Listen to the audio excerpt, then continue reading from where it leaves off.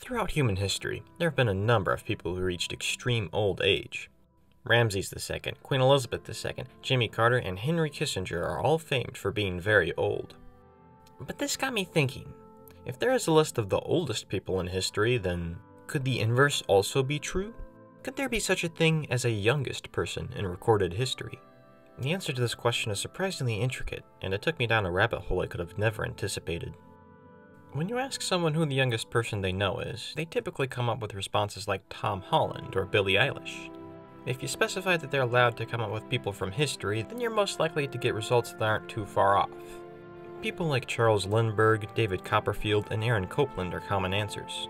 But as you'd imagine, there are a number of people in the historical record who reached ages even beneath these. In the 20th century alone, there are two major candidates who stand out as outliers among their peers. The first being Xavier de Gaulle, the older brother of Charles de Gaulle. In the year 1907, he was only 17 years old.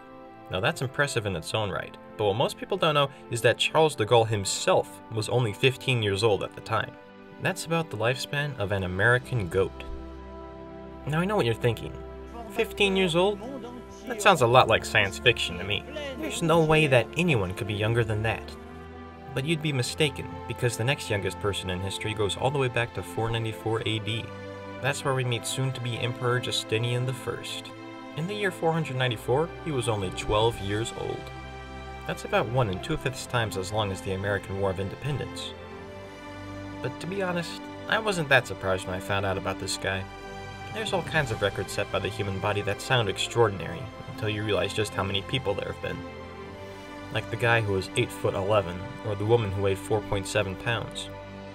It's at this point where it becomes somewhat difficult to take this information at face value, and there is some potential for historical legend to dilute facts from stories that are mostly apocryphal in nature. Take, for instance, the next youngest person in all of history, Queen Dowager Zhao of the Qin dynasty. Born in 228 BC, by 236 she was a groundbreaking 8 years old. To tell you the truth, I wish this was the end of it. To go further beyond this point just feels perverse, like there's some unwritten rule that's being broken. But ultimately, there is a single answer to the question, who is the youngest person in history? And to find them, you'll have to go back even further, before the days of Alexander Graham Bell or even George Washington. Indeed, we're going to have to go all the way back to ancient Egypt, the first group of people that there ever was. It is here that we find extensive records of very young people existing. 14-year-olds, 13-year-olds, and even 12-year-olds were commonly described as though it was no big deal. It is here that we can conclude with the single youngest person there ever was. Seti I, the second pharaoh of the 19th dynasty during the New Kingdom period, was estimated to have been a whopping 3 years old in the year 1241 BC. Can you believe it? That a relatively obscure historical figure most people haven't heard of turns out to have been the youngest person in history.